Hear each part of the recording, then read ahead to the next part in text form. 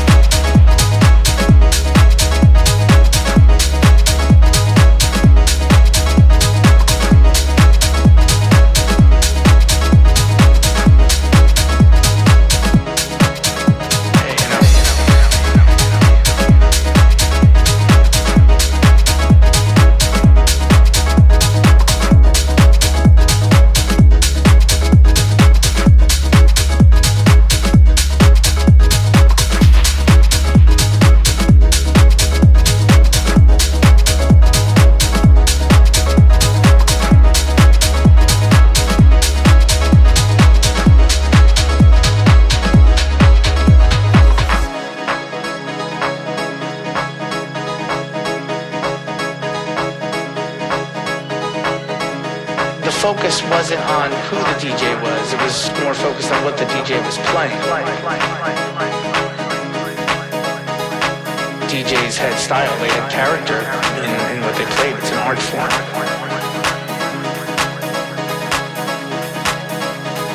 Going to the club was a place where they could kind of just escape it all. You know, lose themselves in an audience that accepted them for who they are. It was really about the music. And that's what was being shared. And I think that's why there was tracks that would speak about love and music and unity, because, you know, that's what house music represents. That's the heart of house music.